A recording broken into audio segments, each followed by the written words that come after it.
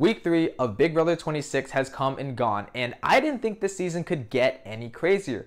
I genuinely thought Week 1 was going to be our peak chaos, but we've somehow managed to surpass that. With absolutely ludicrous plans, numerous fights, and one of the secret upgrades being activated, how did it all break down? Well, that's why I'm here. In this video, I'm going to be breaking down and recapping the events of Week 3 of Big Brother 26 and giving my updated power rankings. So with all of that preamble out of the way, it is the one and only RJ21 here, and let's get into the Big Brother 26 Week 3 recap and power rankings. Week 3 started off with the Ainsleyland HOH competition, a life-size version of Candyland with a twist. It was essentially the balance beam competition, except the HouseGuest had to go around the balance beams collecting points. Whoever collected the most amount of points in the shortest amount of time would become the new head of household. The top 3 ultimately came down to Cedric, Kenney, and Quinn, with Cedric winning the head of household competition. What's ironic about this HOH win is that Cedric was a BB mascot in Week 1, so it's just funny thinking that both of the AI mascots in Week 1 in Chelsie and Cedric went on to win the next consecutive HOHs, so I think that's just pretty funny. Just like his fellow AI mascot in Chelsie, Cedric wanted this HOH to be as clean and bloodless as possible. There was already a pretty consensus house targeted Angela, so it was really up to Cedric to just find the 2 pawns that were going to sit next to her. Kenney goes up to Cedric and essentially tells Cedric that he wants to be nominated because he wants to go home. His head and his heart are no longer in the game, and he just doesn't have the passion to fight anymore. However, we're going to see this waver throughout the week, so take this comment with a grain of salt, at least for now. With Kenney volunteering himself to be up on the block and Angela being the consensus target, all Cedric needs to do is find one more nominee. And Cedric is thinking of nominating Makensy as that pawn. However, Makensy and Cedric have a conversation in which Makensy tells Cedric about her power. She doesn't exactly tell Cedric what the power does exactly, but she does tell Cedric that she has the power, which deters Cedric from wanting to nominate Makensy at all. Cedric tries going around finding pawns in the likes of Leah, Rubina, and Joseph. However, all 3 of them deny because it's never smart to volunteer yourself as a pawn. Luckily for Cedric, Tucker comes in and saves the day by volunteering himself as a pawn yet again. However, this time, Tucker has the intention of volunteering himself in an attempt to flush Makensy's power out of the game. So, at the nomination ceremony, Cedric chooses to nominate Angela, Kenney, and Tucker, with Angela as the primary target. Tucker and Kimo are having a conversation about the whereabouts of the second power, since nearly everybody knows that Makensy has the first power.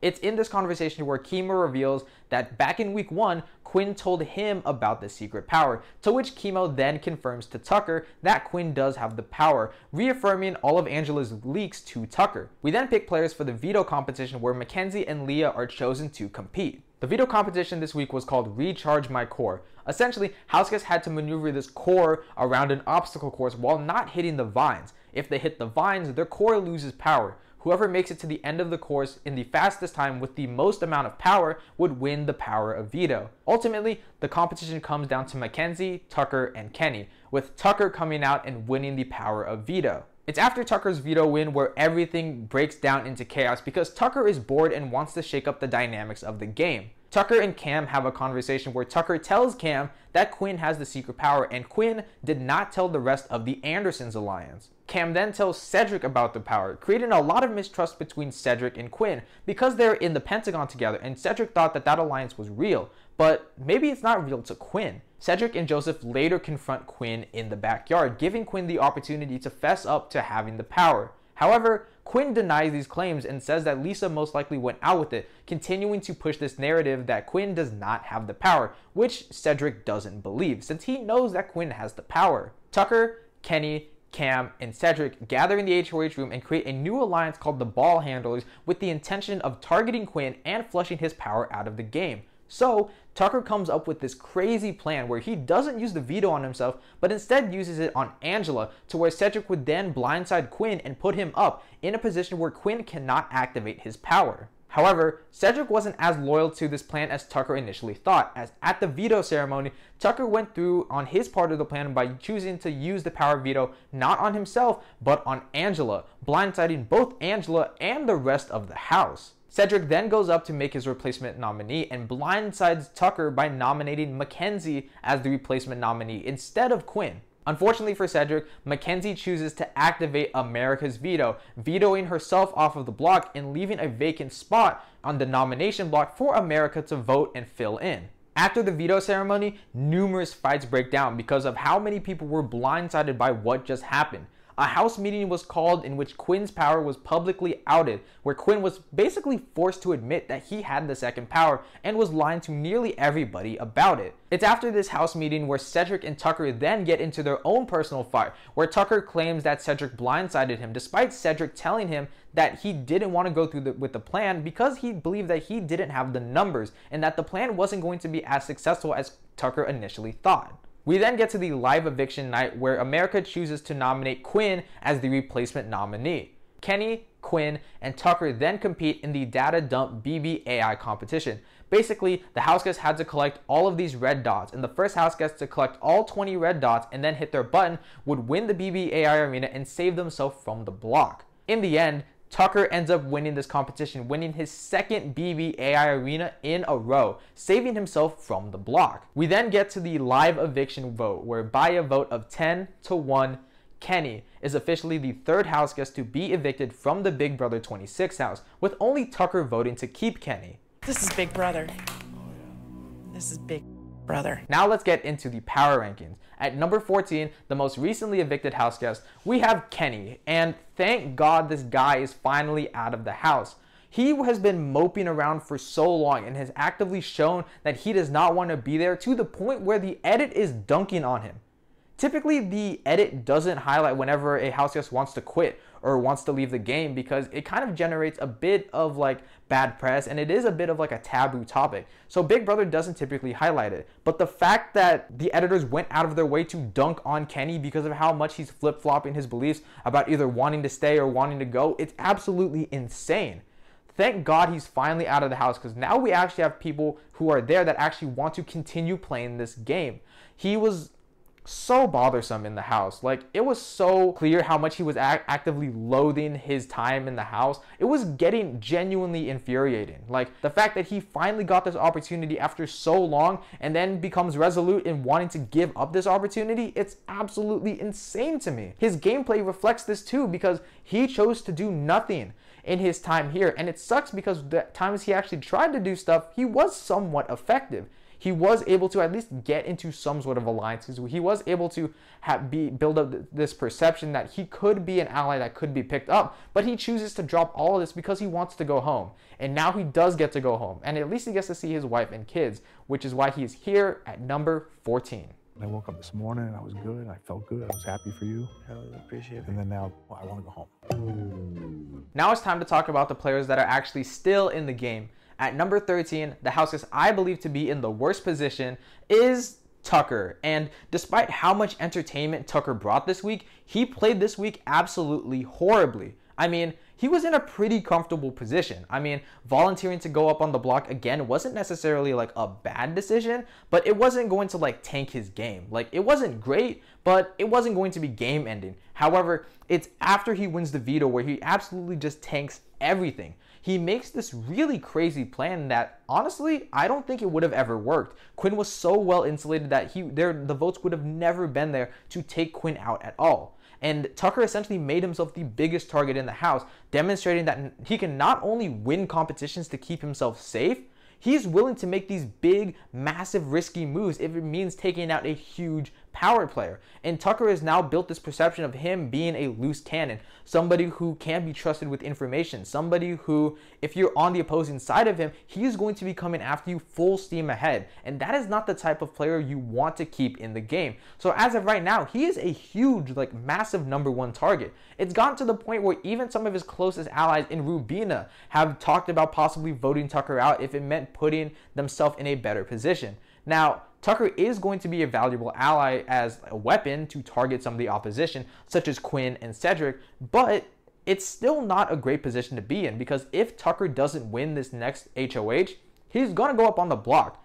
Mind you, he is going to have like 2 opportunities to save himself, and that could be enough there because he is pretty good in these dang competitions. But Tucker is still a huge target, and that's not helping him in any sense, which is why he is here at number 13. That didn't work. It's like a truck going under the Sturo Bridge. Always hits the top. If you're from Boston, you get that reference. Oh. At number 12, I have Angela. And Angela is essentially the secondary target if Tucker were to win either the veto competition or the BBAI arena. Angela still has nothing going on in this game. She still has no allies. Nobody wants to pick her up as a number. Nobody wants to necessarily work with her. And it's all because of the chaos she created in week 1. Mind you, I think because of how the whole Tucker blow-up has happened, there are now really big, massive targets that the opposing sides are going to be going after in the likes of Tucker or Quinn in that instance. But Angela is still going to be that secondary target that nobody really cares to keep in the house. Angela has built very little social capital in this game. Hell, she didn't even know she was going to be saved. I mean, that was a part of the plan, but still, if you're Angela and you don't even know that you're being saved, that just shows how little you actually know about what's going on in the game. It's very clear that Angela has this vendetta against Quinn, and she's actively going to be trying to get that plan to happen, but it's not going to happen. No matter how much Angela wants to happen, there's no way Angela is going to get Quinn out before Quinn gets Angela out. Angela has very little backing, she has very little social capital, and she still has no allies. So unless she directly wins an HOH and has the ability to target Quinn, it's not going to happen. And Angela is still going to continue being this massive and easy house target for people to just nominate and just keep on the block in case things go wrong. And it's this really poor positioning to why I have her here at number 12. I did feel bad. And she left her darn glitter here. Shoot! We let her throw it away now? At number 11, I have Makensy. And now that Makensy doesn't have America's Veto, she is essentially screwed. I mean, America's Veto was the one ticket that was keeping her off of the block, but now that she doesn't have this secret upgrade, she is pretty much open and ready to be put up on the block. Makensy has been pretty much playing a floater game up until this point. Makensy hasn't been a point of contention because people have been keeping her safe because of her power, but now that she doesn't have her power, people have no reason to not put her up on the block. She is probably going to be the pawn star for the upcoming weeks, and even though Makensy does have some backing in the likes of Leah, it's still not enough. She's not being included in any alliances. She made this girls alliance, but most of the girls in the girls alliance don't even believe it's real because they have better options. However, Makensy doesn't have better options. That girls alliance is all she has, and she is trying to hold on to it, but it's ultimately not working out for her. Makensy has very little backing outside of Leah, and she is essentially this floater figure in the house. Now, this could put her in one of the best positions in the game because there is no really solid power structure as of right now, and people should be incentivized to pick up the likes of Makensy, considering how she is decently good in these competitions. However, Makensy has built so little social capital with these people, despite having a secret power, that she's not actively being included in a lot of things, in a position where she most likely should be. Like, I think Makensy would have been a pretty good ally, but because Makensy is choosing to not do any active gaming, nobody wants to pick her up as an ally. And it's this really, really bad gameplay and social positioning to where I have her here at number 11. I don't want to talk about it. I literally trip over my shoe. If I didn't fall, I would have beaten Quinn. At number 10, I have Leah. And Leah has 100% attached herself to Makensy at the hip at this point. Like, the two of them are inseparable, both in terms of like their presence within the house and in gameplay. Like, Leah is not branching out and trying to make other alliances unless Makensy is also included in those alliances. Like, it's bad. Like, you have all of these potential allies that could boost your position in the game. She has the likes of Cam and Quinn who do want to work with Leah, but Leah is actively turning these deals and alliances down. Like, it just doesn't make that much sense to me. Sure, she's building a lot of good personal bonds, but in terms of gameplay, that's not really going to be doing her that much. She doesn't have any real allies outside of Makensy, and she has these people who want to work with her, but for some reason she's just choosing not to, and it's so infuriating because she has this potential to build this trust. She has this potential to ingratiate herself into some sort of alliances. Like, people want to actively bring Leah in, but Leah is just not being receptive to this. Like, Leah is essentially in the same position as Makensy, except people actually want to work with Leah. Like, people actually want to include her in alliances. People actually want to work with Leah, at least in the short term. But for some reason, Leah is just choosing to ignore all of these options, and it's keeping her in this really poor position. She's essentially a floater just like Makensy, but I don't know if it's going to work out for Leah. Like, she was almost a pawn this week, and she was almost a secondary target. Like, if Tucker didn't pull the shenanigans that he did, Leah probably would have gone up as the replacement nominee, and that is absolutely horrible. And it's a sign of how bad her positioning is right now, which is why I have her here at number 10. My strategy with this power core is to be one with the power core and to become the power core.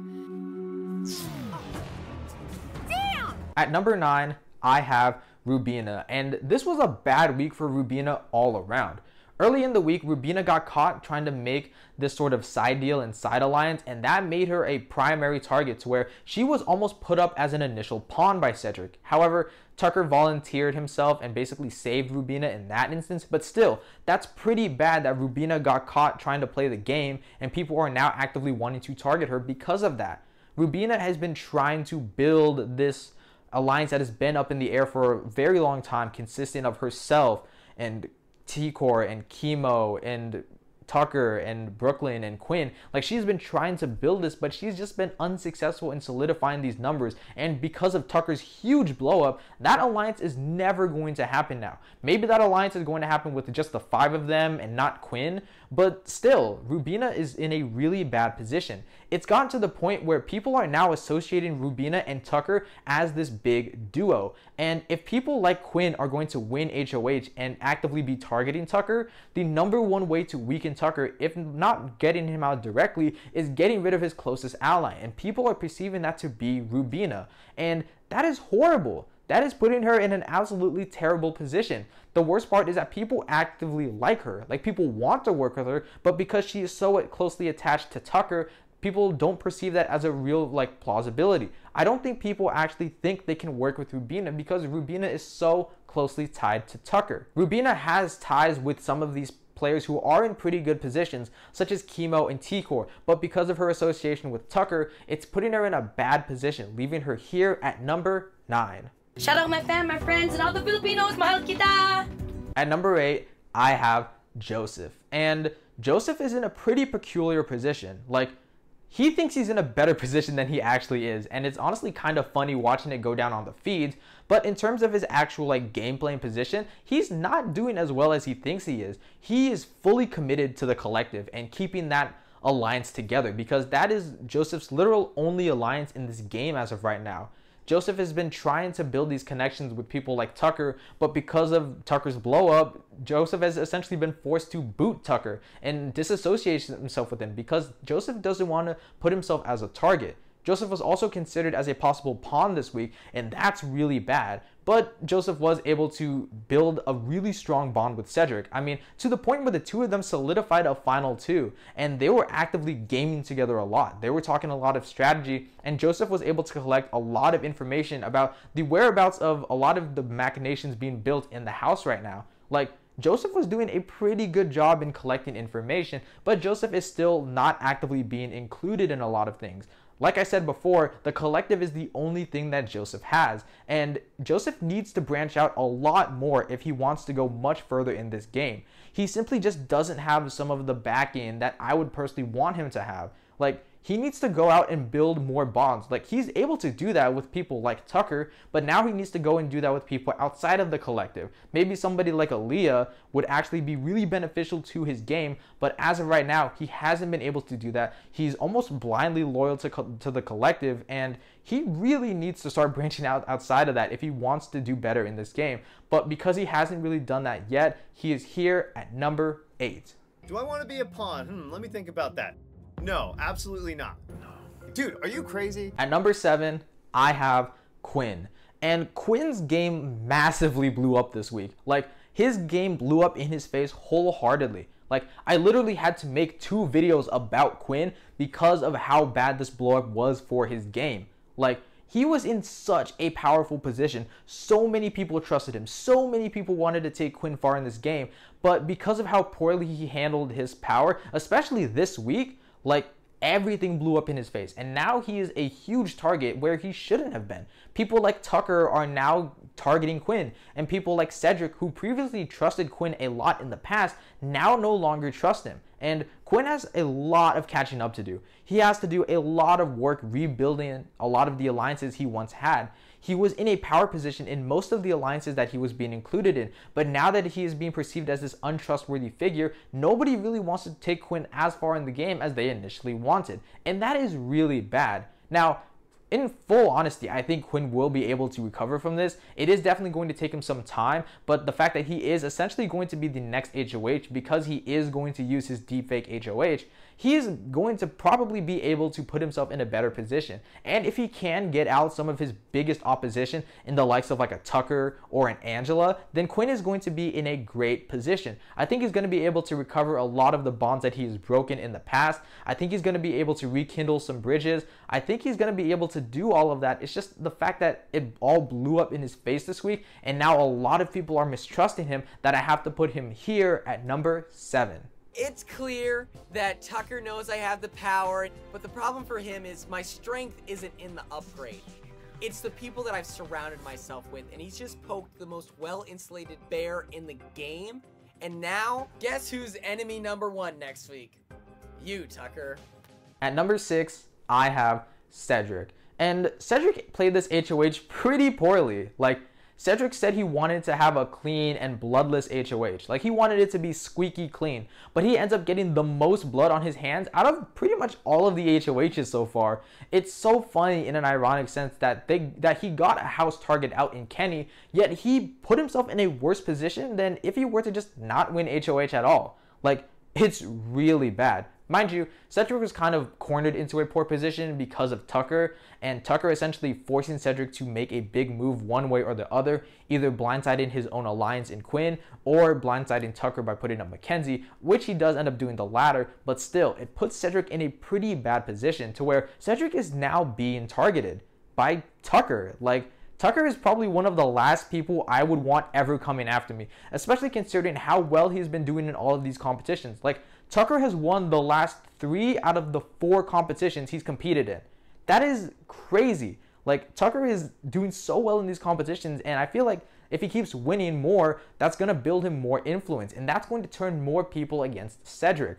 Now, to be fair, I do think Cedric still has a lot of good allies. The fact that Cedric ratted out Tucker's plan to the collective is a huge sign of trust and basically reinforces that alliance. That essentially locks them together to where Cedric has proven that he is a loyal ally, maybe a little naive in how loyal he is being, but still, Cedric is proving himself to be a loyal ally, and the people in the Pentagon want to keep him around, and that's honestly going to do him a lot of good work. And as long as he doesn't let things explode too much like they did this week, I think he's going to be fine. But because of the whole blow up and the fact that he is being targeted, I have to put him here at number 6. Yo, my squeaky clean HOH just got real dirty real fast. At number 5, I have Cam. And Cam is once again in a good position by doing absolutely nothing. The fact that Cam is just this prototypical big brother player, somebody who is just this palatable, affable guy and this ally that people want to pull into all of their alliances because he is this pretty physical looking dude, is honestly paying him dividends. However, Tucker's blow up actually puts him in a better position than I had been assessing him in previous weeks. Now that Tucker has positioned himself as the big physical threat of the house, nobody's really looking at Cam anymore, and that is doing a great job for Cam. Like, honestly, Cam is doing pretty good work now. He still hasn't solidified any sort of final 2 with anybody, and that is honestly infuriating me because we are now at week 3 into this game and he still doesn't have a single ride or die that he can call his final 2 because he has been a bit more passive in terms of like actively strategizing with people. Instead, he's choosing to showmance around with Leah. Like, I know this is like not game related, but come on, man. Like, it's obvious that she doesn't want you. Like, go, you can find somebody else. Like, Cam is like a really good looking dude. He's tall, he's fit, he's a former collegiate football player. Like, he has all of these things going for him, and he has a huge social media following. Like, Cam is going to be able to find somebody in the real world. So you don't need to be like obsessing over Leah. Like, she doesn't want you. Move on. You will find somebody in the future. It's just not going to be Leah. But getting back to his gameplay, he's still in a pretty good position. He still has the Pentagon keeping him safe. He's still this affable guy that people want to keep around for a pretty long time, it seems. And it's honestly doing him a lot of good, which is why I have him here at number 5. I like Leah, but this early in the game, a showmance is never good. I also think Leah got a lot more eyes on her in the house for sure. At number 4, I have Kimo. And Kimo honestly impressed me this week because of what happened with the whole Tucker blow up. Tucker essentially blew up Kimo's game unintentionally by exposing that Quinn told Kimo about the power, exposing that Kimo was lying about knowing about this power for a very long time. But what's shocking to me is that he faced very little ramifications for this actions. Like, he did lose a lot of trust in the likes of T-Core, which is definitely hurting his position and why he is put a bit lower. But the fact that nobody is like even mad at Kimo, hell, Quinn wasn't mad at Kimo, and Kimo is essentially the reason why this whole thing like leaked. So the fact that nobody is really mad at Kimo or looking at Kimo because of this just proves like how good of a position he is in now. And now that Tucker has essentially blown things up, this has allowed Kimo to kind of slither into a much better position. He is solidifying all of these really good allies in the likes of T-Core and Rubina, and now people like Brooklyn and Tucker. Like, Kimo is now being included in a lot of these things that people want to bring him into. And the fact that Quinn is most likely going to be the next HOH does him even better, because that's most likely going to get rid of somebody that isn't on Kimo's side, that is supporting him. So Kimo is honestly in a really good position right now. He has all of these allies. He has a lot of potential to go far. He has a really solid foundation for his potential allies. And if things continue going the right way, I could see Kimo continuing to make a pretty deep run. And it's this potential that he has to do well that puts him here at number 4. Okay, Tucker is gorgeous. Duh. But there genuinely is trust there.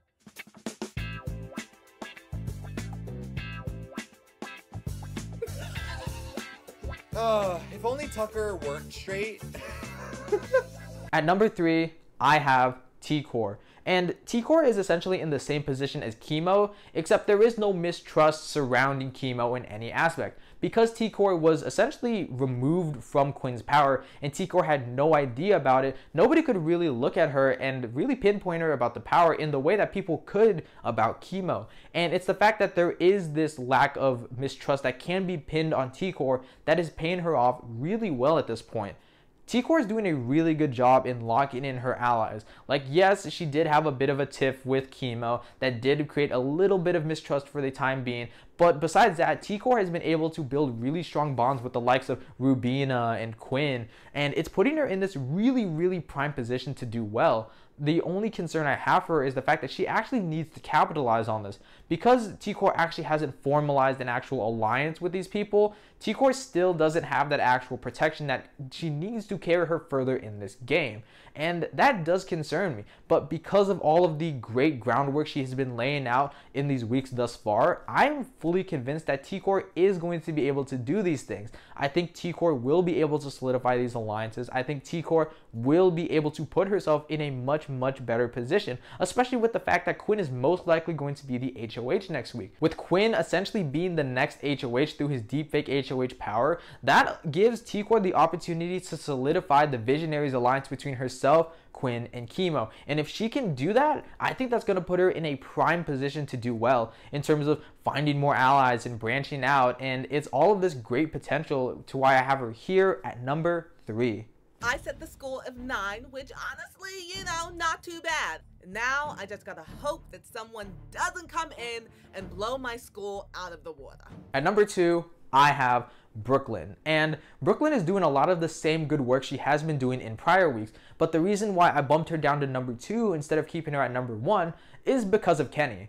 Like, it's weird saying that because Kenney is no longer in the game, but Kenney did unintentionally or intentionally blow up Brooklyn's spot, at least a little bit. Nobody was really catching on to Brooklyn's gameplay style or how Brooklyn was playing the game, but because Kenney pinned Brooklyn as the head of this possible all-girls alliance that was pretty much non-existent at the time, the fact that Kenney pinpointed Brooklyn as the figurehead of that alliance started having a lot more eyes put on Brooklyn, to where people are now starting to figure out her gameplay style. People are starting to figure out that she is this more low-key, under-the-radar figure that shouldn't be trusted, and people are looking to take her out in the mid-jury stages of this game, and that is honestly really bad. But I'm not too concerned about that because Brooklyn still has all of the great allies from the great work she's been doing in the prior weeks. Brooklyn has still been able to keep all of her allegiances secret.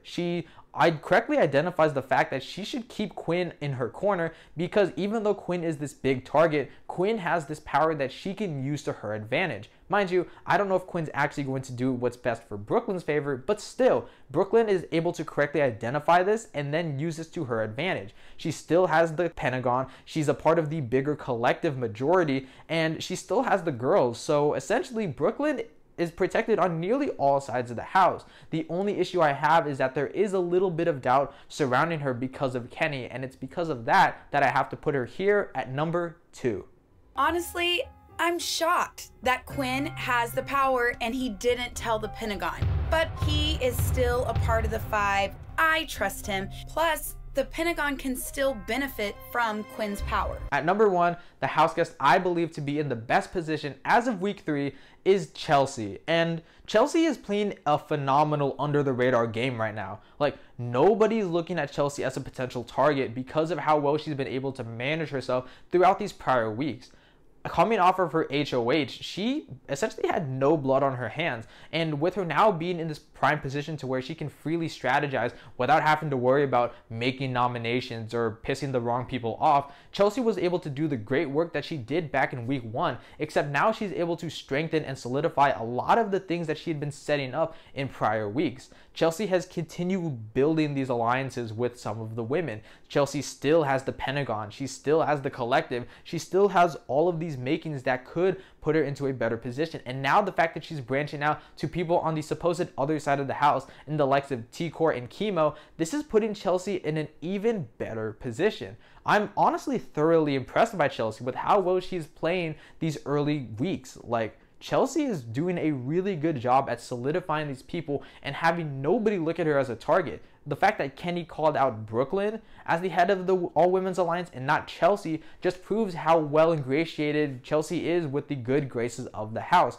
People trust Chelsie. People want to work with Chelsie. People want to bring Chelsie far in the game. And that is honestly really good for her. I don't know how well I can express this, but Chelsie is doing an amazing job at solidifying all of these social bonds and evolving them into these game relationships where people want to keep Chelsie around, even though Chelsie is most likely only staying loyal to the Pentagon as of right now. And even then, Chelsie is able to correctly identify that she is going to have to eventually break off of the Pentagon anyways, because of the likes of Cam and Cedric having this like Tucker deal about trying to backdoor Quinn in that instance. So Chelsie is even able to correctly identify in that sense that she needs to break off in not necessarily immediately, but sometime in the future. And it's this great positioning and this great awareness of the house dynamics to where I have to put her here at number 1.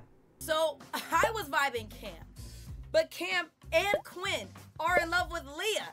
And Leah is infatuated with Tucker, and Tucker is in love with, I don't know, the fish. Overall, this week was chaotic as hell. Tucker is like, what, the 7th person in Big Brother North American history to not use the veto on himself, and the fact that he won the BBAI arena and actually went through with his plan in an attempt to try and get Quinn, possibly the previously best ingratiated player in the house, and trying to make this big move was really, really entertaining. And I honestly wouldn't have expected it from Tucker, but at the same time, I do expect it from Tucker because he is slowly emerging as this fan favorite player that is so crazy, so erratic, so chaotic in his gameplay that nobody can predict him. And sure, he is most likely the number 1 house target as of right now, but we can't deny that he's bringing so much entertainment to the show. And there's other people making up for it in terms of the strategy and gameplay department, but people really don't see that because the most optimal gameplay as of right now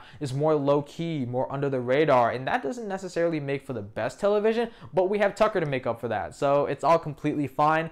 And if the Big Brother season keeps serving like this, I think this is probably going to be a top-tier modern Big Brother season, possibly a top-tier season like of all time. Sure, week 2 was a bit of a slow point in like playing it really safe and not much going on here, but if this momentum keeps carrying on with how hectic all this gameplay can be, and there's hopefully no steamroll in the foreseeable future, I think this season could continue to be a great one that continues serving on all fronts. But those are just my thoughts. Leave your thoughts in the comment section down below. Be sure to like, subscribe, and share with your friends if you have any of those, and I'll see you all in the next video. Peace. Oh, bro. Why? I thought it was gonna be so easy. It was gonna be so good.